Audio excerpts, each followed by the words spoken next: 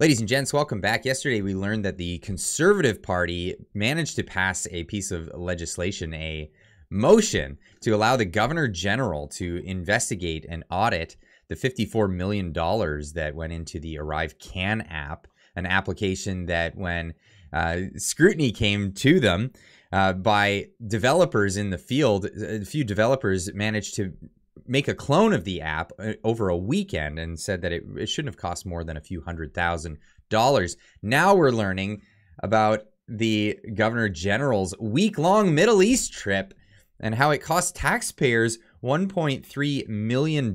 So the individual is going to be looking at and auditing the $54 million is part of this whole thing. And this is brought to us by the National Post. Detailed itinerary for the trip indicates the Vice Regal and her entourage stayed at 5-star hotels during many legs of the trip. Woohoo! Hey, this is what we get for our tax dollars. Hey, inflation's on the way. I hope you guys aren't suffering too bad. Steaks are off the menu. Ground beef for everyone. We're all struggling in our own way here in this economy. But hey, $1.3 million for, a couple of nights. Ottawa, Governor General Mary Simon's week-long trip to the Middle East earlier this year. The target of government expense review cost Canadian taxpayers more than $1.3 million, new documents reveal. Gets into the whole breakdown, published online on the website for the Common Standing Committee on Government Operations, and estimates the documents show most of that cost was borne by Global Affairs, followed by National Defense and the Governor General's Office and the RCMP. And they break it down on all the what everything cost.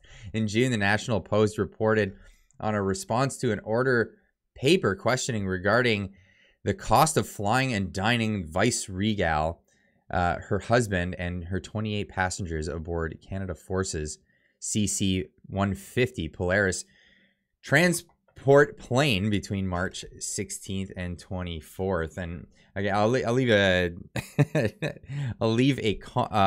link in the description so you can check out the article for yourself. But we had Franko Terrazzano from the Canadian Taxpayers Federation come forward. Another big taxpayer story on the front page of today's National Post.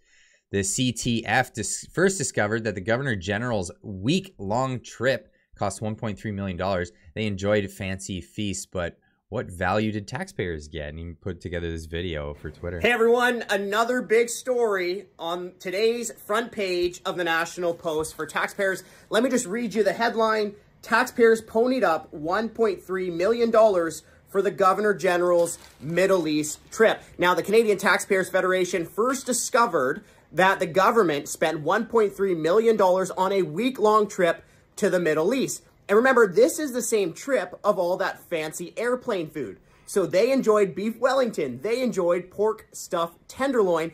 But what value did you get for the $1.3 million of taxpayers' money spent? And here is another question. Can the Governor General prove that spending $1.3 million on a week-long lavish trip to the Middle East is a better use of taxpayers' money than hiring more nurses or helping struggling Canadian taxpayers? Yeah, I doubt it. But anyways, check out the story because you, Canadian taxpayers, we were all billed $1.3 million for the Governor General's week-long trip to the Middle East. Absolutely infuriating. I hate bringing news like this to you guys because it's just so absolutely infuriating. And this is why I'm laughing. It's hard to look at this situation and how much money is just flowing out of the coffers of our federal government. Well, not just the federal government, every aspect of the government, and just seeing this happen. And it doesn't just happen with one party or another. It's all of them. They're all doing it. Anytime they have the ability to run these expenses, they take all advantage of it. I'll end you with this one. This is one of my favorites from this morning. There's Jagmeet Singh making a TikTok video on the tarmac before he gets on a private jet to lecture average Canadians about polluting too much. Man of the people here. And here he is on the tarmac taking time to make a little TikTok video. Hey, everybody, check me out. It turns out it may not be grocery store CEOs that are the problem here. It may not be that. Anyway, if you know what the problem is, maybe leave a comment in the comment section down below. Let me know what you think of this whole thing. And again, sorry for laughing. It's just, how else do you respond to such just terrible behavior from the people who claim to be our leaders, our elected officials? Here they are, just blowing everything, just blowing it all. Anyway, leave a comment in the comment section down below. Check us out live. I'll be live tonight at 6:30 Pacific time. That's 9:30 Eastern. If you haven't subscribed to the channel, please do that. If you like the videos that you've been seeing, consider subscribing, and we'll see you in the next one. Keep on trucking.